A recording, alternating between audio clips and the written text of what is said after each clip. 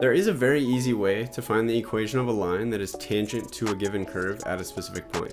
And in today's video, I want to show you how to do that method so that you can do these types of problems very easily on your own and quickly without wasting a lot of time. And tangent line equations is something that I talk about in my complete Calculus 1 package. If you haven't already checked that out, there's a link down in the description where you can learn more about that and grab yourself a copy today. Without further ado, let's go ahead and jump right on into the problem and show you how to do this stuff.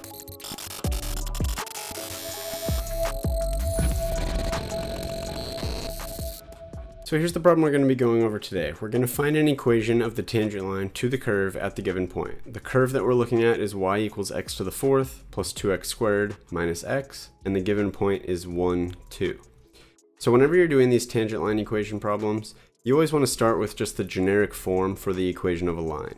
So in general, a line is going to look something like this. Y equals m times x minus x0 plus y0, where m is the slope of your line, and then x0, y0 is some point that that line goes through.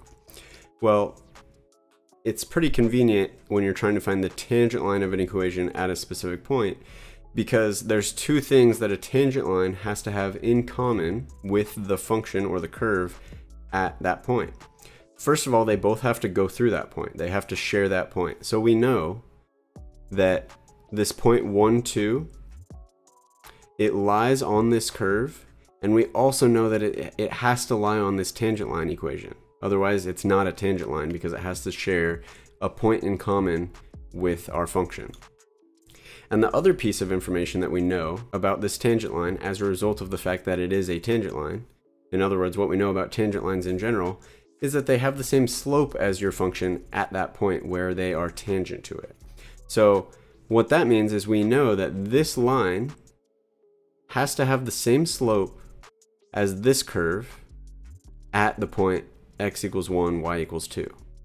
So since m tells us about the slope of this tangent line, we know that m is going to be whatever the slope of this function is when x equals 1. Well, in order to find the slope of a specific function at a specific x value, all you have to do is take that function's derivative. So we're going to start by taking the derivative of this function, y prime.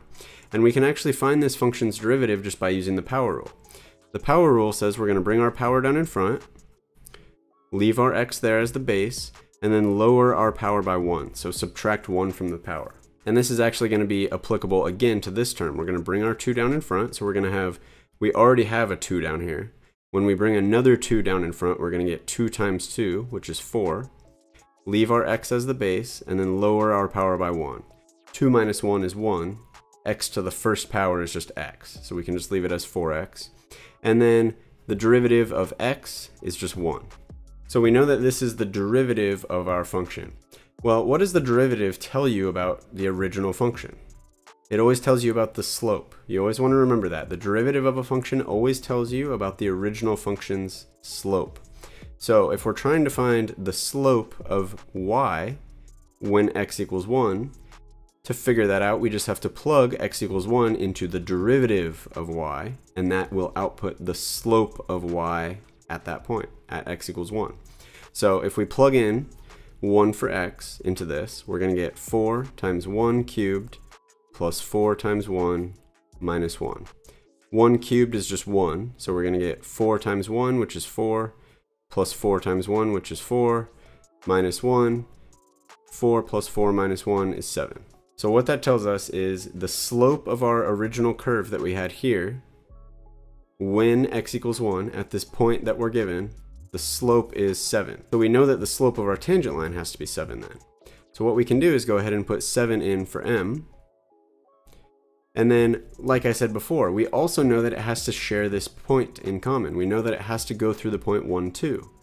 So since x0, y0 is some point that lies on this line, we can just use 1 for x0 and 2 for y0 in this tangent line equation. And then from here, what we want to do is simplify this. So distribute the 7, and then combine like terms, giving us our tangent line equation of y equals 7x minus 5. I hope you found this video helpful. If you did, please be sure to hit that like button down below. Subscribe to my channel too while you're down there, and hit that bell icon so you're notified of all my new videos. And if you want to keep learning more about tangent lines and how to find them, I've made a few other videos about it, so go ahead and click on one of those over there and keep on learning. Thanks, and see you next time.